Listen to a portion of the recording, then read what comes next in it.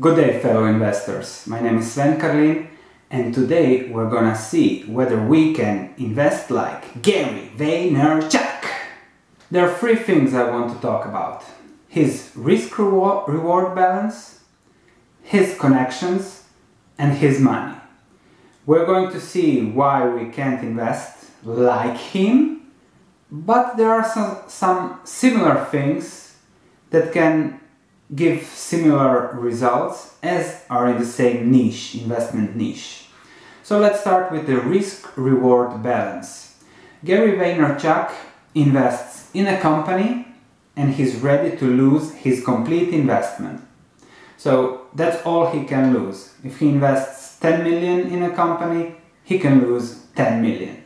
However, if things work out as they have worked out with Tumblr, Uber, Facebook, and other companies he invested in, he makes 5, 10, 20, 50, 100 times his investment back. So he can allow for 8 companies that he owns to go bankrupt. 1 will be sold at break even, but the 1 out of 10 will be a huge success. So if you want to invest in similar companies, you have to have a similar strategy and a similar risk appetite. So you have to know, okay, I'm going to invest in 10 companies, and out of the 10, I will lose everything on 8. That's the first thing. So that can be replicated. The second thing I want to talk about is his connections. Gary Vaynerchuk invested in Facebook because Zuckerberg's parents wanted to sell some stock.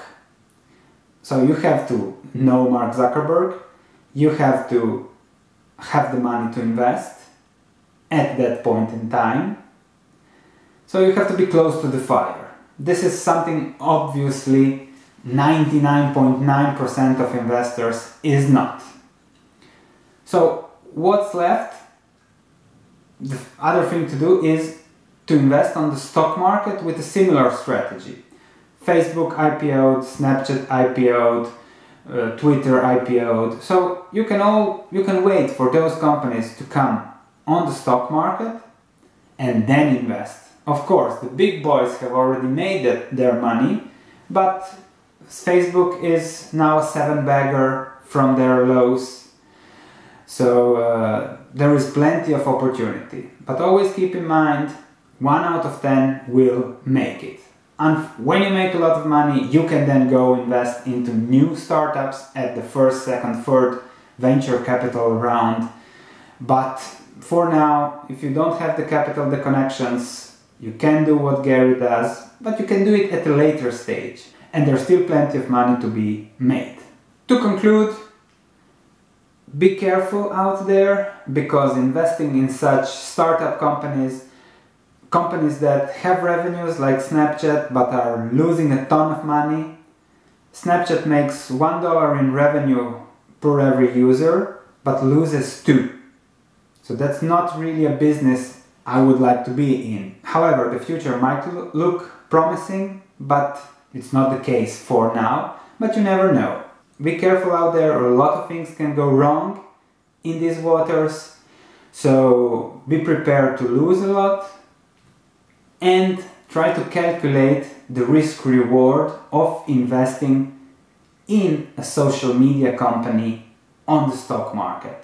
Look at how many IPOs were there and then see, okay, 1 in 20 makes it, 1 in 10 makes it, or 1 in 5 makes it.